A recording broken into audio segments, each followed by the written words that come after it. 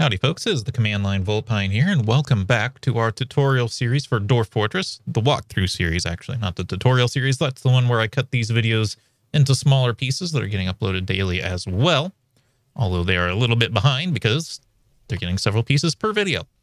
Okay, so in the last video, we unpaused the game finally, and we dug out our temporary base. We made our workshop area, we made our stockpile area, we made a dormitory, and we made a couple of farms. We've also chopped down a bunch of trees, so we got lots of wood to work with. There's a bunch of lungfishes out here. Most of them are dead because our cats are killing them. Cats kill small creatures that appear on the world, which is just a generally good thing to have because small creatures will like infest your food area. As you can see, there's some rotten rats in our food area. So we should probably deal with that too in this episode.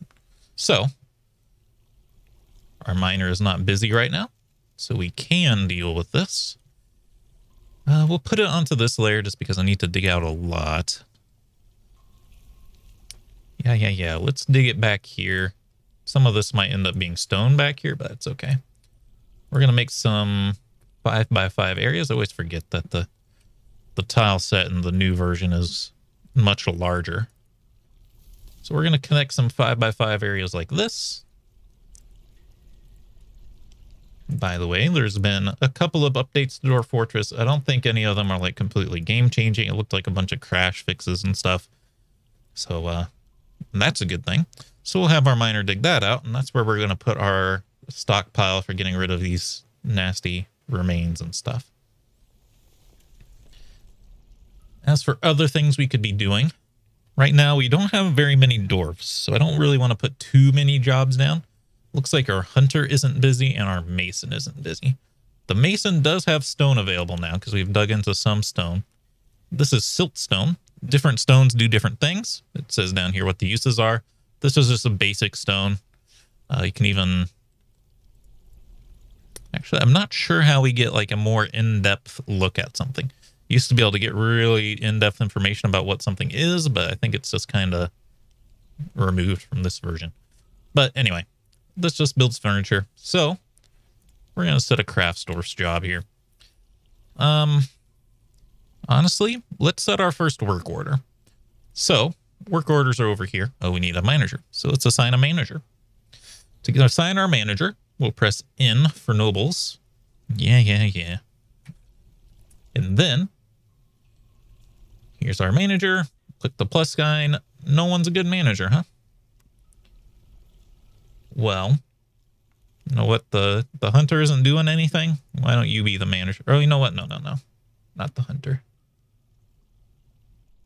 I'm just going to make our expedition leader the manager. Why not? Over here, it says things that your dwarves need. The nobles, at least, specifically need. All of them like a bedroom.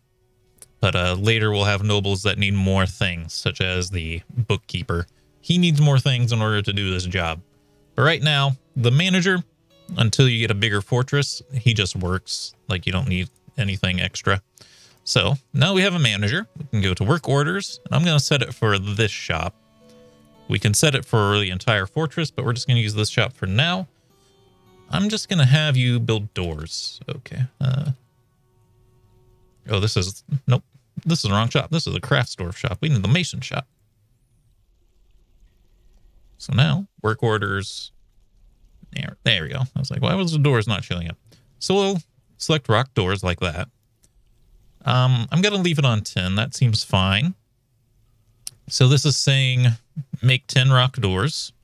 And then we're going to click on this greater than less than thing. We're going to ignore that pop-up. And then we're going to add this condition down here. Amount of rock doors available is less than 10. So now, let's crank this down to 2.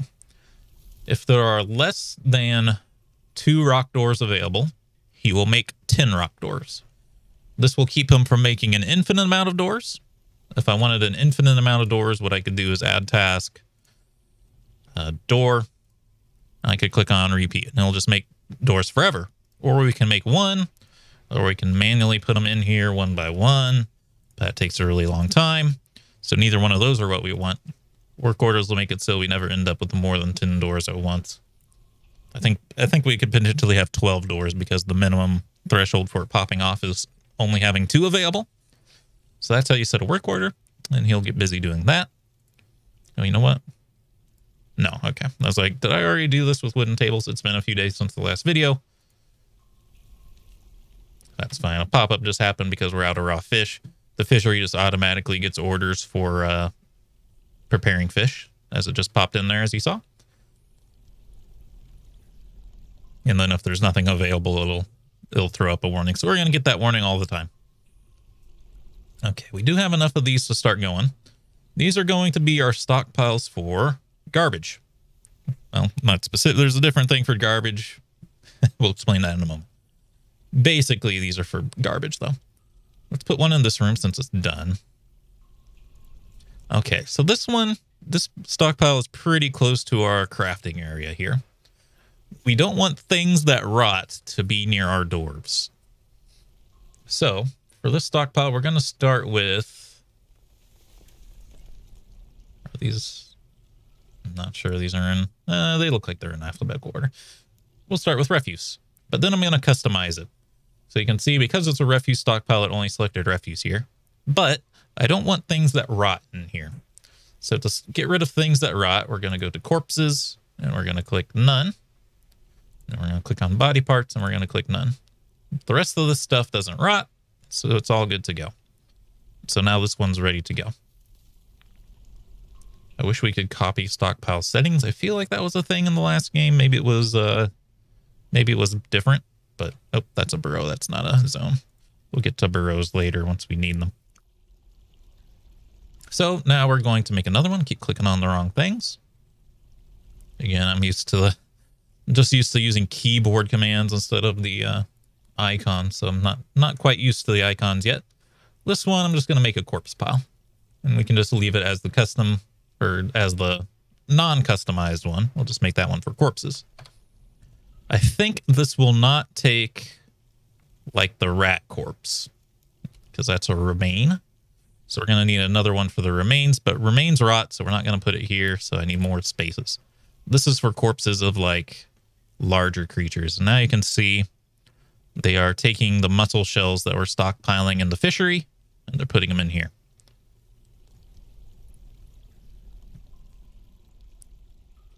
Which we can make things out of bone and shells. So we'll be doing that in the future. Let's make another stockpile. We have a corpse stockpile there. Let's make this one. It'll be corpses, but I will also add body parts. And then one more.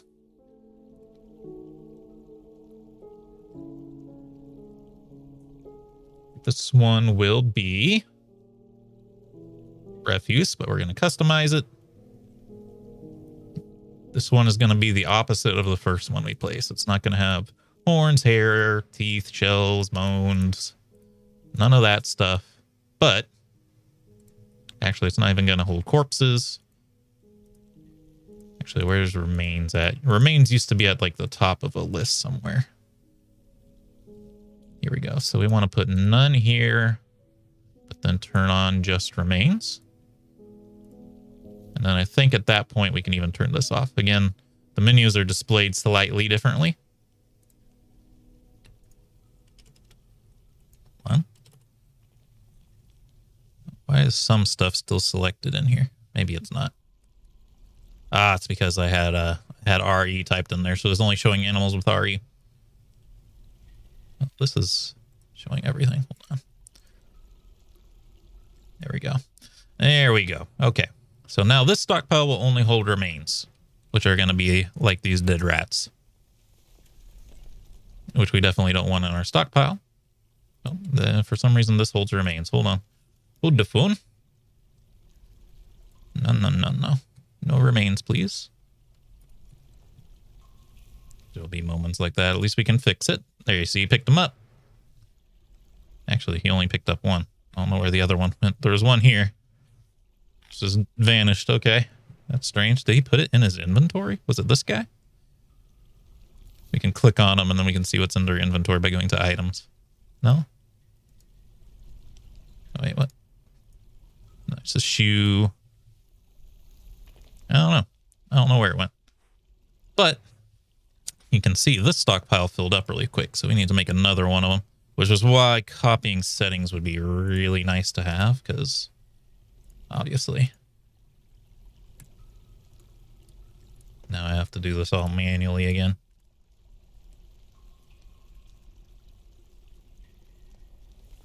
Everything but the top three. Which I probably could have turned off the top one on that one and made sure nothing got in. That's not supposed to be there, but there you go. So since we have all this, and we do have dwarves not doing anything, we're going to put in a new job at the craft stores workshop. This one we are just going to do infinitely. And these are mostly shells, so I'm going to go to shells. And we're just going to decorate with shells. The dwarves will grab stuff out of the stockpile, just basically anything they can get their hands on. And they will decorate it with shells, which will increase the value of the item. Okay. Next thing we should do is build a trade depot. Trade depot is pretty easy because it's the only thing that's in this list by itself. We could have just used closest material, but we'll just do it like that. And now that'll get built at some point. Something like the trade depot might require the woodworker is the one building it, so it's probably going to use carpentry. There used to be a skill in the classic game called building designer or architect. It kind of alternated between the two in language. If you didn't have someone with that skill, it would not get built. But now doors will do like any task by default, so even if that skill was in the game, I think it would just do it now. Anyway, it's done. This is where our trade caravans will pull in. Again, I put it in the front entrance of our base, so if we happen to be attacked while something is being traded or traders are here, the people that they came with as guards will defend our base effectively, because they'll get caught up in the conflict, right? So it's free protection. It's free real estate. Now, speaking of protection, let's get some basic defenses going in here, because right now we're not likely to get attacked by anything powerful. The way the game attacks you is the more value your fortress generates, the more likely you are to get attacked, and the more likely you are to get migrants helping you out, or new migrants arriving. So we need some defenses. First, let's build, and then we'll do construction and wall. We're going to build a wall, and we're going to make the goblins pay for it. Yeah, we can make it out of stone. That seems like a good idea. The mason might have to do it. We'll see. I guess the miner's doing it just because he's the closest available person not doing anything. We don't necessarily want our miner doing things like that, but for now it's fine.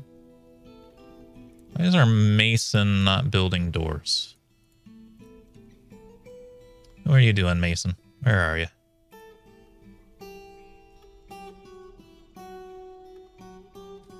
What are you doing, bud? No job. Why?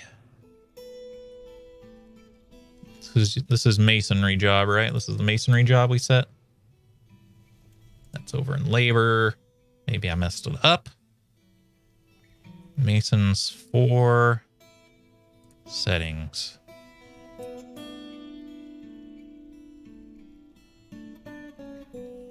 That's strange. It's turned on. Can't explain that to you. Sorry, I know this is supposed to be a tutorial series. Dwarf Fortress does things like this, where it's just like, why isn't someone doing something and there's just kind of no reason? It just kind of happens. So what we got to do is we got to try to figure out a way to force him to do this. So here we can set, this is actually a new feature, which is actually kind of cool. It says this workshop is free for anybody to use. How about no? How about only the mason does it? And the reason why it's more confusing is like, yes, he has like the hauling jobs set and stuff, but he's also not doing anything. No job means he doesn't have anything to do, not even hauling or anything. So I guess we'll turn those off too. I guess. And that's half of Dwarf Fortress is trying to figure out what's wrong. because it's not always verbose about it. All right. We would like to start digging downwards. I like to make 5 by 5 spaces for this. This should be, I think we gotta do it like this. At least I have it the way I want. There we go. Now he's working. Don't know why he wasn't. We do have other people who aren't doing things. Like I mentioned a while ago now, dwarves do like to be doing things. It's our woodworker who's not doing things even, which is worse. We are going to assign this location to him. We're going to add more work orders. I'm going to have you make wooden tables. We'll add the condition, make more if there's less than 2. And we'll go back in here and we'll also make less. We need a lot more doors than we need tables. So we'll set that to like 5. Work orders. Oh, wrong one. Carpenter's workshop, work orders. And then we'll also build some chairs. We can set it here. Oh, not 55. Just 5. We can set the number here so we don't have to go back and forth. And, yeah, for now, chairs is fine like this. It's not what I want to do. In the long run, we want a bunch of rock chairs, but rock working takes a while right now, so making them out of wood is fine. And we just won't make that very many. It's raining. And that's why we wanted our dwarves inside as quickly as possible. All right. Our miner has finished this location, so let's start digging deeply and greedily. We'll use our stair building thing, and I'm just going to go down to like layer 25. How about that? Just dig way down. It does it all at once if you start at the top in one corner and then go down and then put it in the other corner, which is what I did there. That should keep them occupied. And then we'll be able to start delving our permanent lodgings, because this is only our temporary stuff. As you can see, our miner still takes a while to get things done. He will get better and better, though, and he'll be faster and faster. A lot of people say to bring two mining dwarves at the start. I say, no. You need those dwarves doing other things. And if you just dig your temporary lodgings in the dirt, he gets it done fast enough that you'll have as much time as you need to get into the rock. It is now summertime. That's why the game auto-save there, because we have seasonal autosaves turned on, which I recommend because the game does crash, and it does, you know, sometimes it sends gigantic hordes of things at you when you're not ready for them, and maybe you want to save scum a little bit.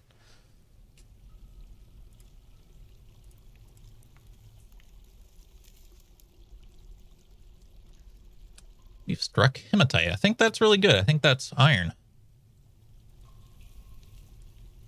I think that is a ore of iron, which will be very nice. All right, we've got actually we have 3 doors made. 3 doors down. We will build door, siltstone doors. It's actually pretty nice because now this whole entrance area is made of stone. Stone defenses. So now, when invaders come, we have an extra line of defense. I think invaders can destroy doors now. There's actually a point in time where they couldn't. So back when that was possible, I think they would not be able to get into our base at all if we just click the lock button on these doors. We can lock them by pressing that. I'm not going to do it because it'll mess up our job orders that people have out here. They'll suddenly not be able to get in the base, and then the game will complain quite a bit. Claystone. It's not actually clay, though. It's just regular rock. Citrines. This is some kind of gem.